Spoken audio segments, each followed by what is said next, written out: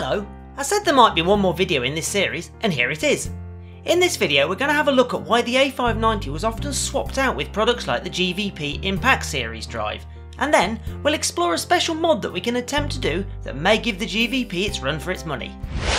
So let's have a quick look at the GVP Impact Series 2. Aside from its aesthetics, which clearly follow the contour of the Amiga, what else makes it special? Well, the first difference is it supports up to 8MB of RAM compared with the 2MB on the A590. But there's more. It also has an expansion socket inside that could house an accelerator. Aside from that, it claims to be much faster than the A590. So what's different about it? If we take a closer look at the GVP motherboard, we can see it uses the same SCSI controller chip as the A590, although in surface mount form. But if it uses the same chip, why does it claim to be faster? Well, it's all to do with the way the chip is controlled. The A590 clocks this chip with a 7MHz signal, but the GVP clocks it twice as fast at 14MHz. Whilst repairing the A590, I stumbled across a mod for it that supposedly allow it to run at 14MHz instead of 7. It requires quite a few changes to the PCB and an update to the ROM. Now, in order to see if these make any difference, I'm first going to take some benchmark readings, starting with sysinfo, followed by the raw speed controller test, and finally NKsoft disk speed. Now, if you've been following this series, you'll know I have an A590 with a very early serial number that I've managed to restore to working order. I've decided I'd like to get the A590 as close to its factory condition as possible, so I've decided to remove the DMAC version 1 from the other A590 I have and put it in this one, whilst restoring its ROMs to the original 4.4. I've also swapped the blue SCSI and the 20MB hard disk around too, and I'll keep this A590 now for historical preservation, and screw it back together. This means I just need to make the mod to the other A590 to work with the DMAC version 2, along with putting the V7 ROMs in. Some interesting things I've noticed here. I wonder if the original Epson hard disks did have the XT connector on the other side. It would have made sense based on the design they changed to later on. Also, with the version 4.4 ROMs reinstalled, it wouldn't recognise the XT hard disk properly. So, either they're actually faulty or the original 4.4 ROMs only worked with that original Epson hard disk drive. I had to put the version 4.6 ROMs in to make it actually boot. I also discovered that despite the claims, the version 7 ROMs do actually successfully work with XT drives, so not sure what's going on there. So, with the rare A590 safely tucked away, we can move on to the other one. So let's have a look at exactly what's involved in this mod. The instructions are: cut track at U4 pin 7, wire from U6 pin 11 to U4 pin 7, cut the track at U6 pin 13, wire from U6 pin 13 to U6 pin 6, and finally wire from U6 pin 12 to U6 pin 9. So how does this help?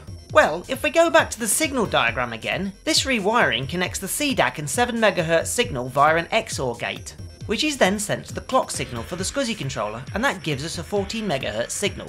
So that's the theory. Let's do the mod. To make this mod easy and to allow this to easily be reversed, and because I don't actually want to cut tracks on the board, I'm starting off by removing the U6 chip from the board and replacing it with a chip socket. This will allow me to swap in and out the chip as required, but also, because one of the signals we're supposed to cut off is actually under the chip, that'd be pin 13, this will also make that part of the mod easier. Now, from reading up on this, the 74LS86 isn't really fast enough and the signals out of it are actually quite poor, so we can upgrade it with its faster cousin, the 74F86, F standing for fast, and also add a decoupling capacitor too. I'm literally adding all of the mods directly to the chip. I've also removed the SCSI controller chip and bent pin 7 out of the way so I can attach the new signal to it. And all this completed without any permanent modifications to the PCB. With all that done, and for the A590 mod to actually work, the ROM needs to be updated too. Otherwise, the A590 won't correctly set up the SCSI controller chip into 14MHz mode. Now, there's a hack bind drivers file you can find on various Amiga forums, but I thought I'd try out a new old toy. I bought an EEPROM programmer, and the design's so old that it needs a parallel port to work, and it has to be a real one too, not a USB adapter. And the only machine I have that has one is my old Dell laptop from about 20 years ago, happily still running Windows XP. Now, we only need to program one of the chips, the odd ROM, as the other one wasn't modded, and you can see it really doesn't take very long. And with that done, I'm going to rerun the speed test to see if it made any difference. So let's get that ROM installed. And finally, we can reassemble everything. We'll need to cover over these connectors or they'll short out against the shielding. I've already reattached the blue SCSI to the shielding, so that just leaves the task of screwing it all together, being careful to guide the cables correctly. You'll notice I've repeated the mod for running the microSD card outside of the case. I'm also going to swap out this fan at some point as this one's quite noisy. Whilst modding stuff, I've decided to add another device to my Amiga. Now most of you will be aware of the Gotek drive, and I've never installed one because I didn't want to have to remove the internal floppy drive, and I didn't feel like an external one was the right option either. However, I've recently discovered an alternative. It's called the Go Drive by Digital Retro Bay. No, not a sponsor. And I've purchased two. One for my Amiga 1200 and one for this Amiga 500 Plus.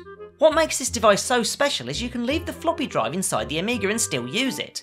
The board plugs over the top of the floppy drive connector, and you can connect the floppy drive to it. Now on the A1200 you don't need to use this floppy drive power splitter cable, and it clips straight over the power connector. You then run a flat ribbon cable out of the case through the vents to a controller that clips on the top, so no modding of the case is required. Now this works like a normal Gotek and runs the flash floppy firmware. It's also where the USB port is located. Now the smart thing about the Go Drive that I really like is that you can use this switch to hot swap between the real physical drive and the Gotek drive. Perfect for someone like me that likes keeping the original floppy drive intact while still adding the convenience of a Gotek. So with all the modding done, it's time to check the results. Now I'm going to run them exactly as I did before, and we'll take a look at the results at the end, starting with sysinfo. Then the raw speed controller test, and finally disk speed. So let's compare them side by side. First up we have sysinfo, and the most important part is the speed in bytes per second. Sysinfo shows this mod giving an extra 21.7% speed increase. Excellent! Now on to the raw speed controller test. Well, this reports a just under 24% speed increase. It's worth noting however that the amount of free processor time decreases, so the extra speed comes with a little bit of CPU overhead. Finally, on to disk speed, SCSI speed, and there's a lot of results to look through here. On the whole, there's approximately a 20%-ish speed increase, although for very small transfers it actually looks slower. Again, it's worth noting that the CPU is now being used more due to the increased speed. Well, seems like it worked quite well. Now, I know there are some tools on the Amiga side you can use to tweak this, for example the size of the data transfer to free up some of the CPU time, as well as controlling things like the asynchronous mode, but that's another video in itself. I also don't know if long term this would cause damage or corruption to any of the data, but so far it seems okay. It's an interesting mod, and it's fairly easy to do to get a little bit more speed out of your A590. My only thought is, why didn't Commodore do this originally? And the only answer I can come up with is because the hard disks of the time were too slow and wouldn't benefit anyway. Great Valley Products obviously thought otherwise, and it'd be interesting to do a speed comparison. Sadly, I don't have one. Anyway, I hope you found that interesting. If you did, give the video a like and subscribe. Thanks for watching, and I'll see you in the next one.